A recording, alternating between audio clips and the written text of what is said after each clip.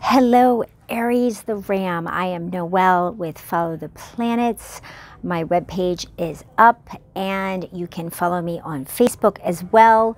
And of course, subscribe here. So Aries, this is exciting for you, Aries. It's a good month. You may have felt stagnant or trying to move forward, but nothing's really in motion. That's going to be changing. Your ruler, Mars, is in the process of making its third trip in your sign. You've been hosting your planet since July 25th. He is your ruler, Mars, the planet of action. And that's why you may have felt like things aren't going.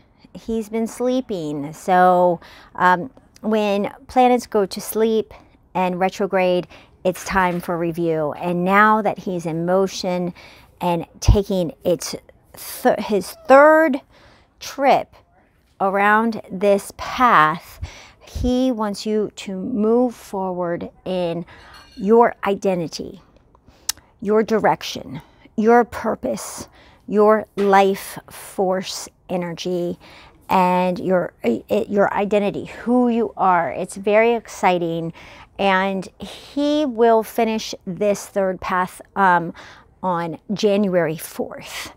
After the 4th, things will be a little more clearer and things will be in motion. And on the 7th, he will move into Taurus, and he is at full speed right now. So the good thing about this month is he is in alignment with this new moon eclipse we have on December 14th. New moon solar eclipse in fellow fire sign Sagittarius. So there's a new moon involving mental exploration, higher education, philosophy, the big picture, the whole world, culture, religion, law.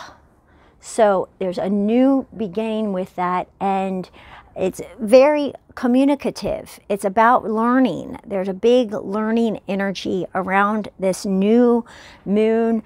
It's a solar eclipse. They're final. There is no turning back. It's a bold new beginning, and it works very much in alignment with you taking actions with your identity, your direction, your purpose. And then we have a full moon on the 29th, and this is a strong full moon because Cancer is hosting its ruler, the moon, in its sign, and this is about an ending in something domestic, something involving your home, family. It's feminine. It's very feminine, and it also has to do with security.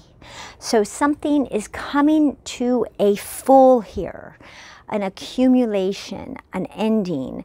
And with this, there is an opportunity that it has to do with your earned income, that's something innovative, something from before. There could have been a surprise before, and now this full moon here is exposing it again, and it has to do with your earned income and how you're building for the future. It's something from before, so it's not a big surprise, and it does create an opportunity. So that is pretty much it for you, Aries. Take advantage of you still hosting your ruler, Mars, until the 7th of January. So you have this whole month to really take action on who you are, your identity, your purpose, and your drive. All right, Aries the Ram, thank you for listening. Until next time, have a great December.